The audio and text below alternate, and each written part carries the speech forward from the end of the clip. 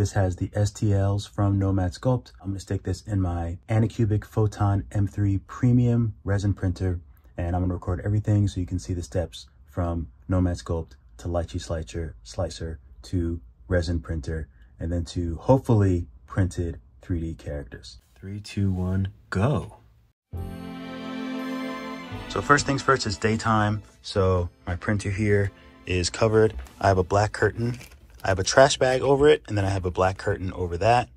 And of course I have my mask up here. I have these heavy black curtains. I'm gonna cover all the windows. I have another one that's gonna cover this window because I don't want any light coming in. And then we're gonna turn on the lights, this light here, and then we can get started with the printing process. All right, so now I have to cover the door with this. I don't have a studio, I work in my room, and yes, I'm in my sweats. So these curtains I just got from Amazon. I think they're photography background curtains, but pretty cheap. Got them from Amazon, and those are blackout curtains for the big windows. All right, we're set. Man, I wish I had a studio.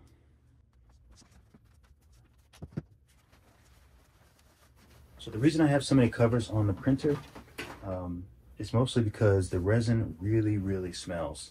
And I'm also working in the room where I sleep, so I definitely want to keep everything contained. So I got an extra large trash bag, and I got these photo tarps, blackout tarps from Amazon. Okay, so printer is free. I need to check the resin and stir the resin, and then I also need to insert the files. So I'm using Anycubic Photon M3 Premium resin printer. I'm gonna go ahead and turn it on. So I'm just gonna insert the thumb drive. I'm sure I'll do it the wrong way first. I always do.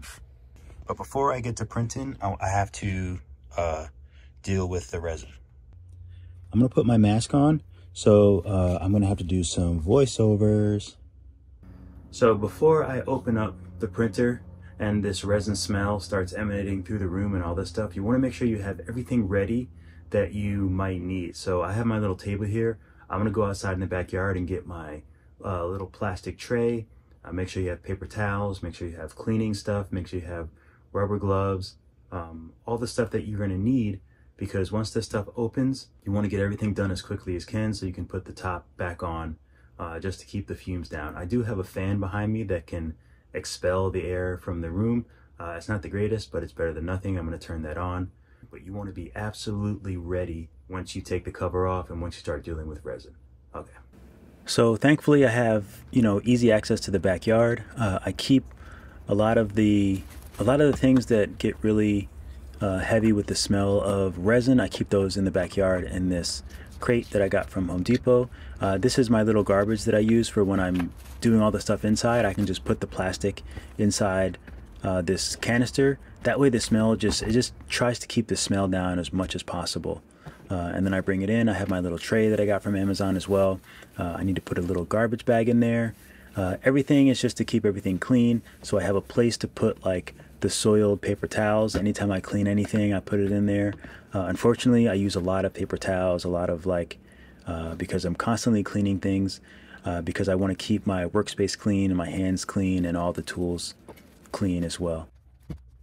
So this is the plastic spatula that I'm going to use to mix up the resin, because it's been sitting for probably about a month and a half.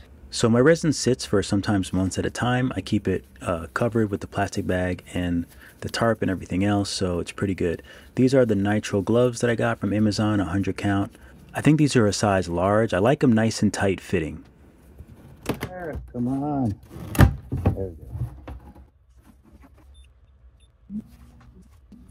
Okay, so you have to check the resin. These are very interesting. The resin is actually a really light gray. I want to have this on hand too, so when I take this out, I can just put it right here. So I always have lots of paper towels within arm's reach, and I always have 99% isopropyl alcohol in a spray bottle so that I can clean things. It's very important to stir the resin because, as you can see, the resin is a light gray, but it's been sitting, so different parts of it settle, so you definitely want to make sure that you stir it up. Also make sure that there's no cured resin like stuck to the bottom or anything like that. So now I'm bringing it over to my little table. I clean it with the inside, and then I'm just going to spray it with the isopropyl alcohol and just do another once over on the little spatula, the little plastic spatula, just to kind of clean it. This not only cleans it, but it keeps it from smelling, because the smell can be very, very strong. And then I just get rid of the paper towels in the canister. I always put any paper towels that I use to clean anything inside the canister, so it keeps my room from really starting to smell. I'm gonna go back, go all the way back, print, and then I have to scroll down here and find Lucky. Okay, so there's Lucky Slice. All right, and so then I press play. Then this thing comes down and it presses down, and right now it's pressed to the bottom of the FEP with like a thin layer of resin, and then it's gonna eventually come back up and go back down, and it's gonna continue to do that for the duration. 5 hours and 4 minutes, so it's gonna be a while.